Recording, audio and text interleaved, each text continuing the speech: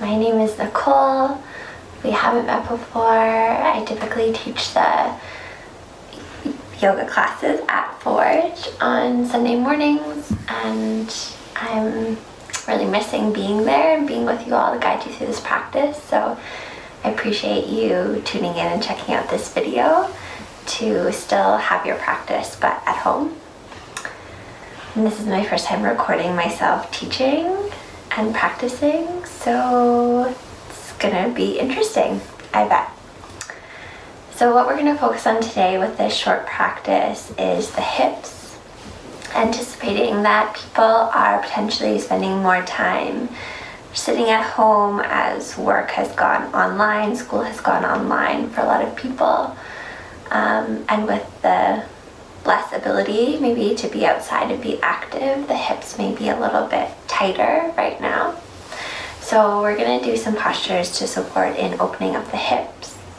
We'll move quite quickly through this practice, so if you have the opportunity to practice these poses again but stay a bit longer, I would highly encourage that.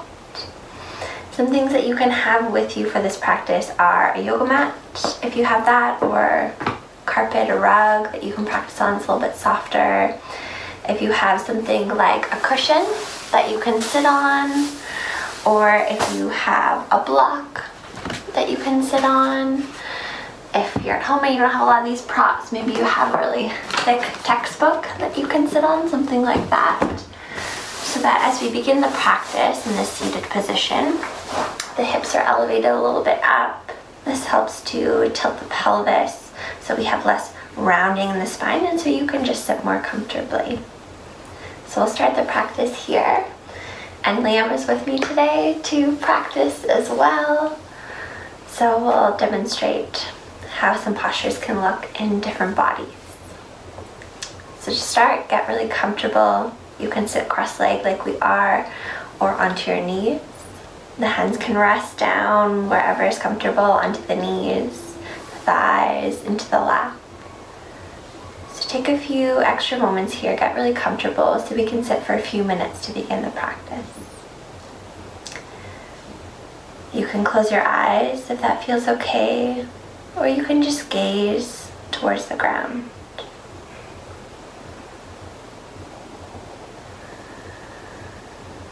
And take a few breaths here so you can settle into your posture, into your body. And so start by emptying your breath out completely. Take a nice full deep inhale and let it out the mouth.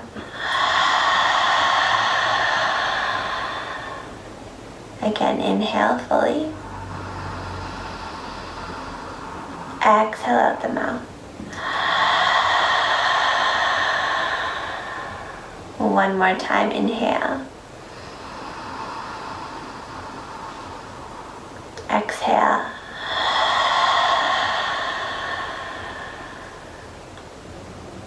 And then you can gently press your lips together to keep them closed.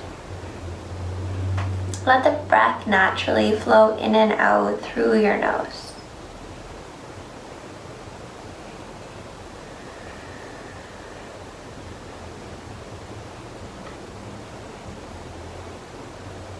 So this practice we're taking today, I'll offer a lot of moments of silence so that you can really tune into your physical body. You can tune into the rhythm of your breath. And you can potentially notice what thoughts come into the mind. Acknowledge them, see them there, and then allow them to fade away, knowing that you can come back to them after the practice is complete.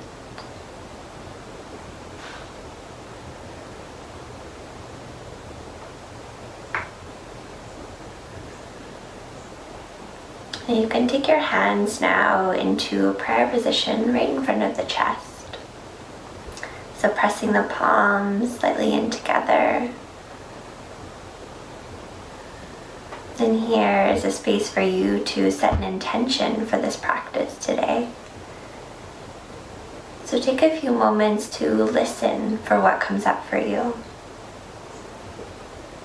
You can find a word or phrase, a feeling that you want to create in this practice. Or you can make a dedication to someone, to who you're practicing for today. So get really clear as to what your intention will be. And then silently repeat it to yourself 3 times.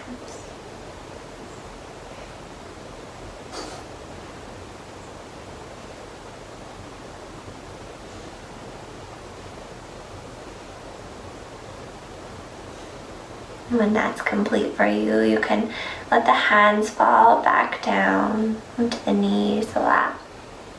We're going to move into our first shape, which is a Baddha Konasana, a butterfly pose. So you can stay sitting up onto something, or you can come onto the ground. You're going to extend your legs out, create a diamond shape here. So the feet are going to be pressed together. The feet can be close to the pelvis, or they can be a little bit farther away, depending on how tight potentially the hips are feeling. And then if you do have your props, your blocks, the knees are a little bit more elevated, you can place the blocks underneath your knees. On the other side. So you want to get really comfortable here so that you can sit, spend some time here. So get really fussy. You can make sure the posture is as comfortable as you need it to be.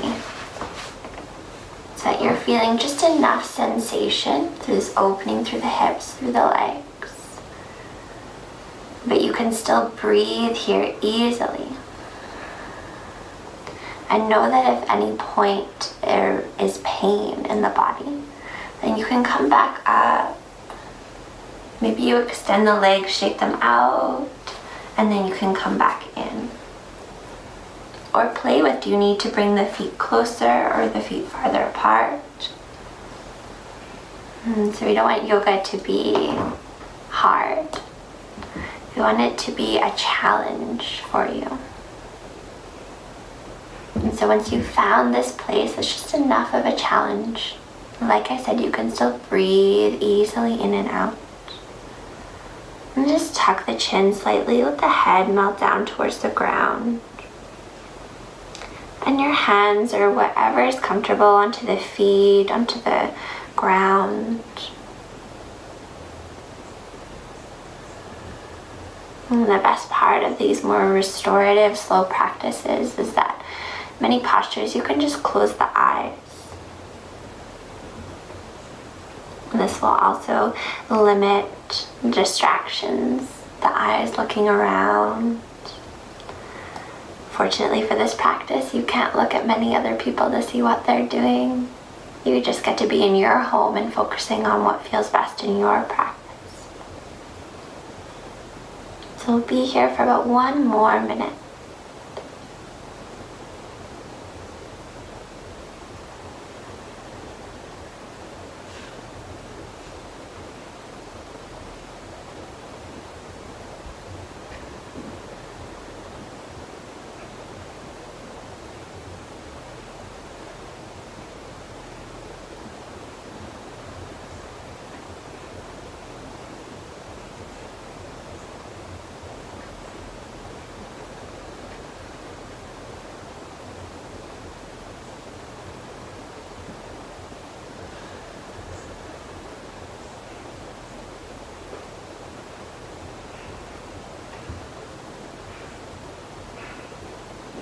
Now slowly, even slower than you want to go, you can start to lift your torso back up. Remove any blocks or props that you had with you. And then extending your legs out. I'll come a little bit farther forward here. We'll get Liam to come a little bit farther back. So you set up for the next pose. It's going to be a little bit more of an active variation here. So you're going to bend your knees and take the feet about mat width distance and bring the hands to start back behind the body. So you're in a relaxing on the beach type posture. fantasizing for when that time comes. We're going to start with some windshield wipers with the legs. So you're going to take your knees over to the right. Just let them fall as close to the ground as they can come. And then take them back up through center and drop them over to the left. So moving slowly here, up through center, over to the right, and up through center, over to the left. One more time each side, up through center, over to the right, and back through center, and to the left. So you come up back through center this time. You're going to walk the hands back up so that you're seated here and you can extend the arms forward. So you may have to adjust the position of your sit bones. You're going to take your arms out in front of you, interlacing the fingers. Sit up nice and tall here. And then to start, we're going to take the knees over to the right. Extend your arms all the way over to the right side as much as you can go. Press your knees down towards the ground.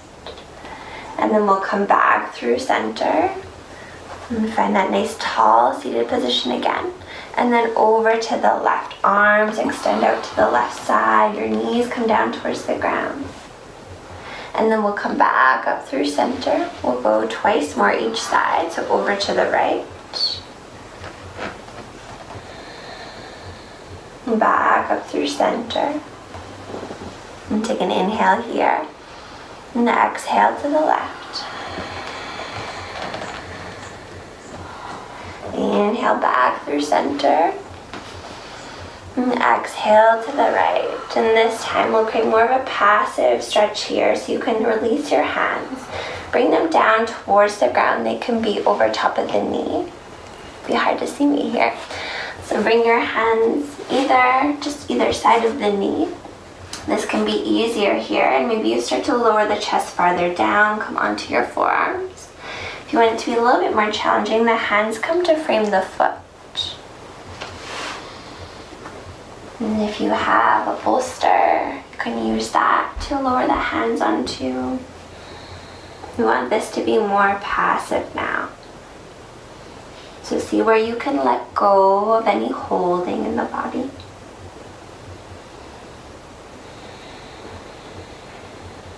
And just keep breathing here.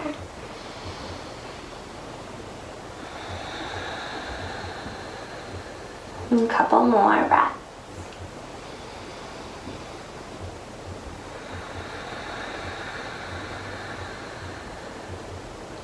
And then next inhale, come back up with the torso. You can connect your fingers, interlace them once again, so that you can come back up through center on your inhale. Maybe you have to adjust your position a little. And then exhale, we come over to the left. And then this time again, you can plant the hands either side of the knee or either side of the foot. Coming down to forearms or staying upright. You're always checking in with what works best for your body. So like I said in the first pose, you come to a comfortable position where you can close the eyes. And this also helps to remove any of that expectation on what this shape should look like. And so you can tune into what your physical body feels.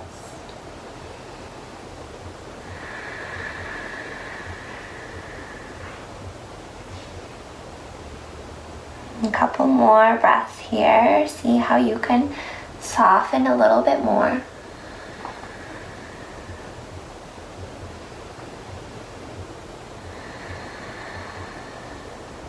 And then next inhale as you rise the torso back up. One more time to interlace the fingers. Press the palms together. And then we come back up through center. Let's release the hands now. Release the legs. We're going to straighten the legs out for a seated forward fold. So again, for a lot of people, it might be nice to sit up onto something. If your tendency in this posture is to round the spine like this, then it's even more beneficial to sit up onto a prop. so you can have a nice tall spine. So take an inhale here where you are, and then exhale, melt the chest forward any amount. We then can let the spine round here so it becomes a softer variation. And maybe you even bend the knees. If they're really feeling tight, really stiff here, you can bend the knees. Your hands can be soft on either side of the legs. Maybe you want the palms facing up, more of a gesture to receive.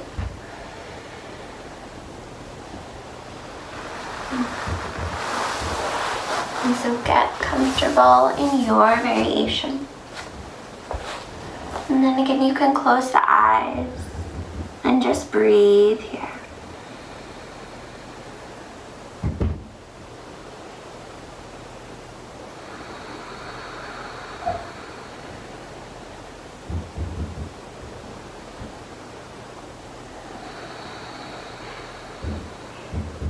Next inhale, again slowly we rise back up. We're going to bend our right leg and bring the sole of the foot to the inside of the thigh. So again, stay seated onto the ground or up onto something if you have that available. And you can bring a block underneath this knee. If it's too high, you want something to just rest the leg into, so that can be as passive as possible. Do you want the block? No. Okay, so on your inhale here, sitting tall, and then exhale again, we can allow the spine to round, melt the chest forward. This is more of a restorative practice, so we don't need to make this posture active. You don't need to reach or grab onto anything. You can just simply melt the chest and receive. Paying more attention here to this external rotation we created with the hip and how we're letting this hip open up.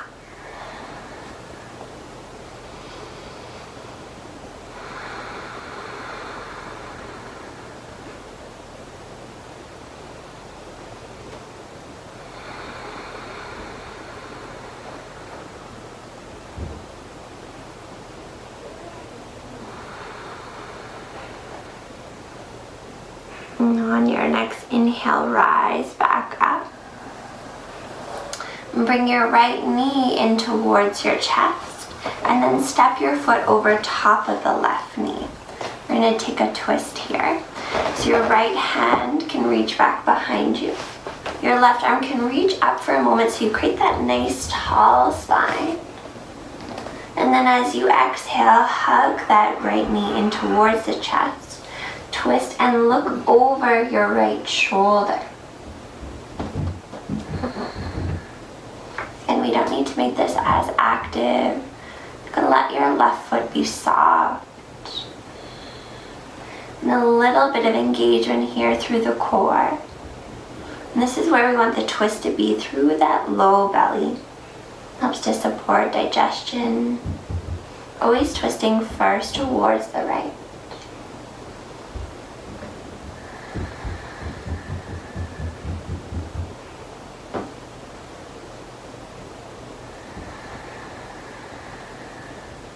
Next inhale, you can come back through center. Just take a gentle twist in the opposite direction. And then releasing the leg. We'll switch to the other side. So bend your left foot. Bring the sole of the foot to the inside of your upper thigh. And again, sit up onto something if you need. And set up your posture here. Your chest is square over your leg.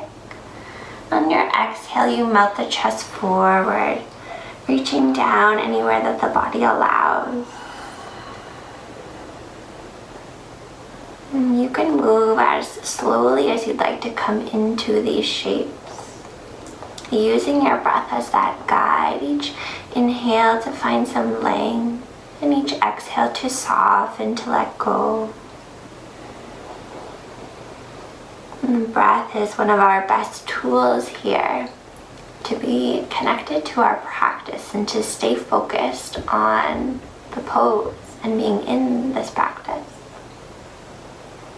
So if you find the mind is starting to wander, it's wondering how long you're going to be practicing, what's next, just see if you can take your attention to just focusing on your breath.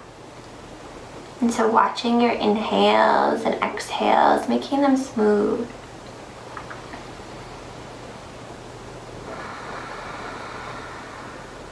Next inhale, we'll come back up. Bring that left knee up towards the chest and cross the left foot over the right knee. And bring your left arm back behind you. Right arm reaches up for that tall spine. And then exhale, hug the knee in. Look over your left shoulder. So again, the twist here is coming from the low belly. We're experiencing this widening across the shoulders, but we don't want to just twist through the upper back. We want the whole back involved. So bring a little bit of engagement here to that low belly.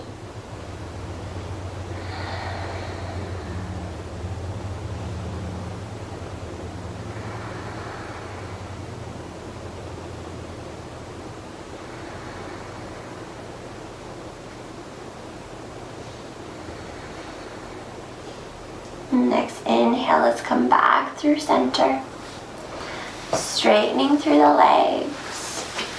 You can take that counter twist I forgot on this side, just gently to the other side. And then coming back through center, straightening the legs. And now we're going to come onto our backs. So we're just going to readjust here. So I'll come in front and Liam will come to the back. And then come all the way to lie flat on your back. We're going to take a bridge pose so that we can take a symmetrical pose since we've taken a few asymmetrical postures. So you're going to bend the knees and bring the heels close in towards the sit bones. So we'll set Liam up here first. And then if you do have a block, this is great to use. The pose can be a lot more passive. So you're going to press through your hands and feet and lift your hips up towards the sky. And then Liam can choose if he wants to place a block underneath the sacrum. So it may take a little bit of adjusting to get the block in the right position here. And you can use different heights. So he's got quite a strong variation here, the highest height of the block. You can go medium height, lowest height, whatever feels most comfortable here. And it's a lot more passive here with the block, or if you have a book or something at home. Just continuing that pattern for this being a more restorative practice. And giving here the hips a break and allowing them to lift up and open. So taking a few more breaths here in your posture.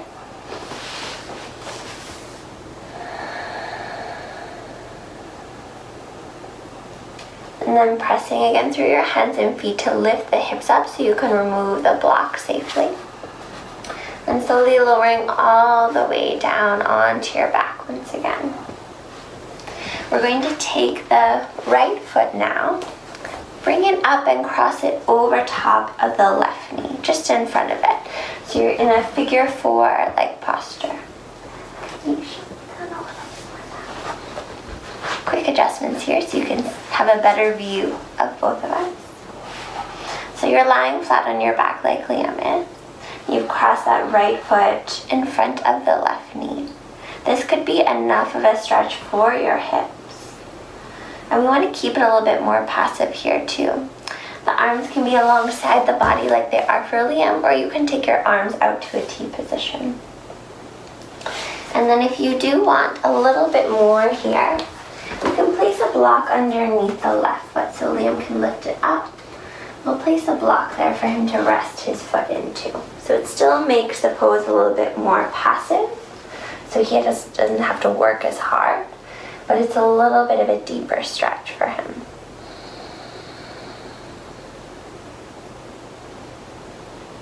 So taking a few more breaths here.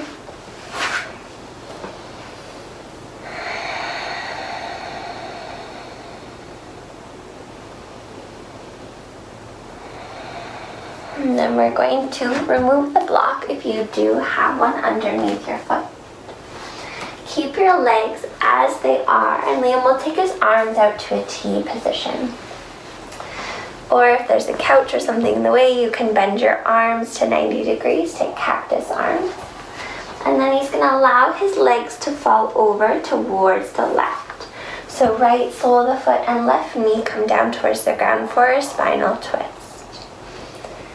There are many different variations of a spinal twist that you can take. So if this isn't comfortable, you can unbind the legs and just take both knees over to the left. You can also wrap the right leg around the left and more eagle-like legs in the posture. So you can find here what is the comfortable spinal twist for your low back. And then take a few breaths here.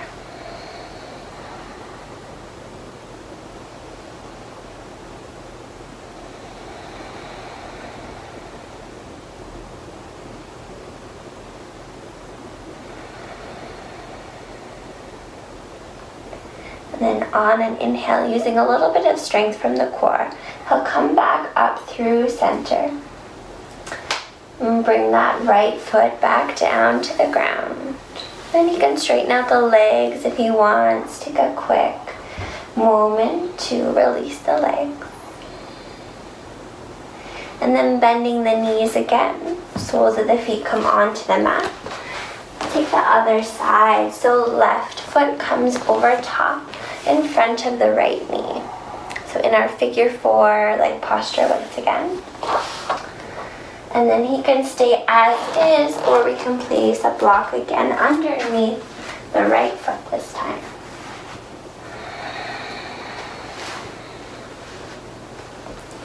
Getting that nice stretch through the hips.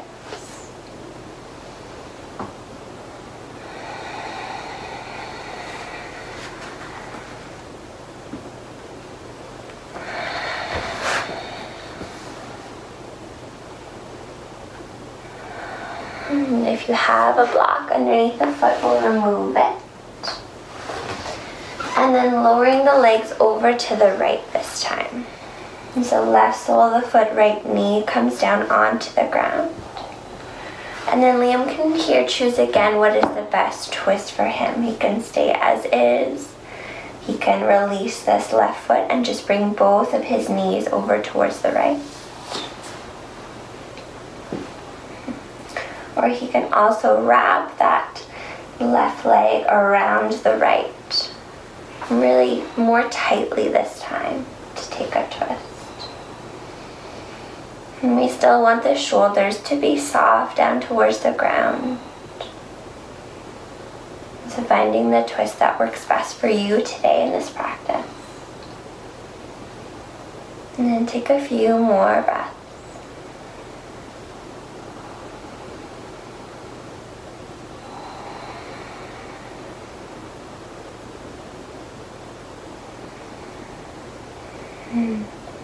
And now as Liam takes an inhale, his legs will come back up through center.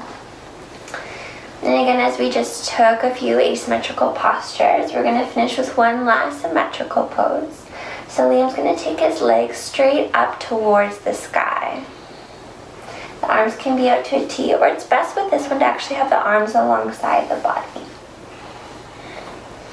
Then if he wants a little bit more, he can lift his hips up and place a block underneath the sacrum. So again, there Liam can play and find the best spot for the block to be underneath the sacrum, what feels most comfortable for him. And we do a lot of work on our legs, walking, sitting, running, doing many different activities. So it's so great to take inversions like this. Have the legs up so the blood can pool down out of the feet, out of the legs.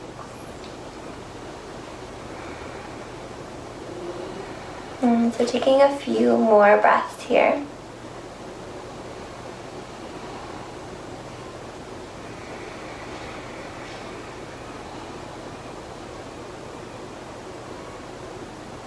And then when you're ready to come down, you can bend the knees and maybe place one foot at a time down onto the ground, or both feet. Oh, he took his block first, so you can take your block out at any point. And then now we're coming into Shavasana. So you can lay nice and flat here. Take as much space up as you can. Take the arms nice and wide, the legs nice and wide. The palms can face up towards the sky, so again, creating this gesture to receive. You can take a couple cleansing breaths here as you are slowing down the body, getting it ready to take rest. So you can take an inhale to fully fill up the body. And then again, exhale out the mouth. Inhale to fill all the way up. Exhale out.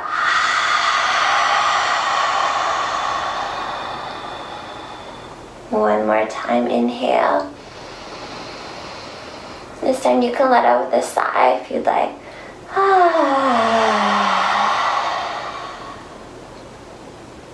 And letting the body fully drop into this place of rest.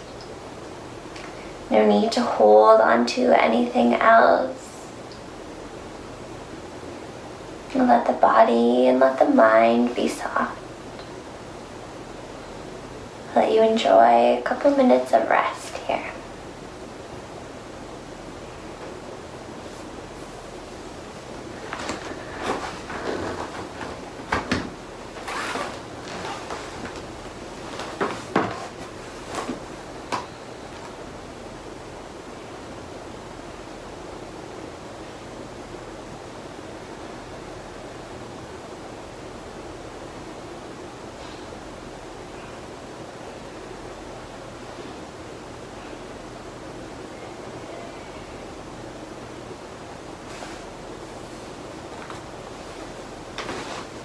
And like I shared at the beginning of practice, if you have more time to stay longer, then please do.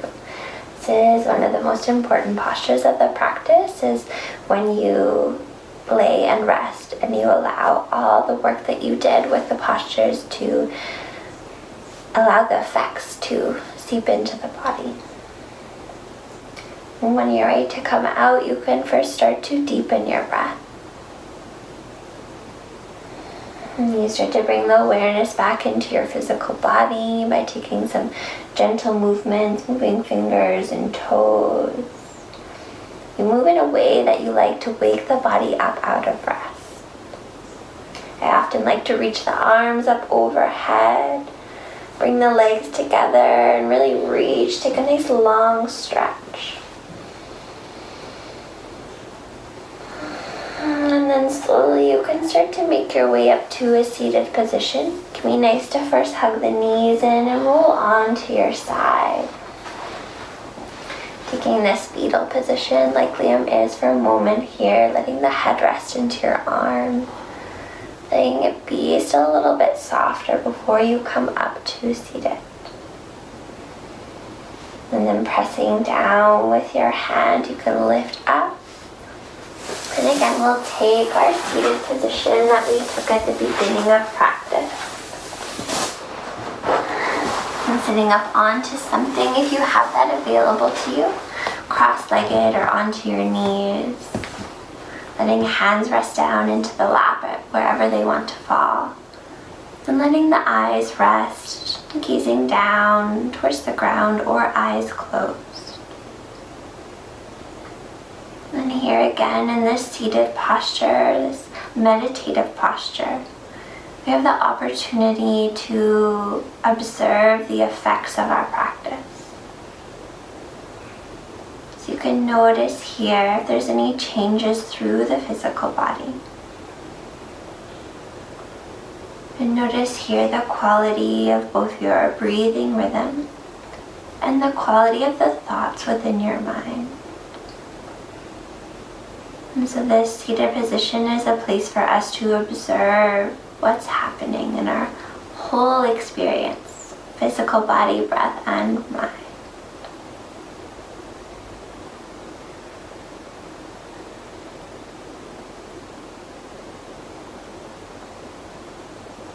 And then again, we'll take the hands into a prayer position, Anjali Mudra. You can bring back in your intention here that you set for the practice or your dedication. And again, repeat that intention or dedication just silently 3 times to yourself.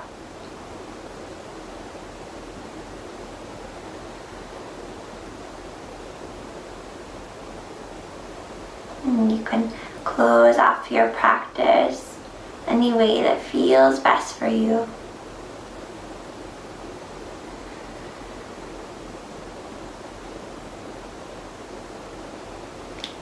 Thank you everyone who ends up watching this video and coming through this practice with us. Again, really important here, if you do have more time, stay in these postures a little bit longer. Take up to a couple minutes in each and slowly move from one to the next. I hope you all are well, and I hope to see you very soon back in the gym. Thank you. Namaste.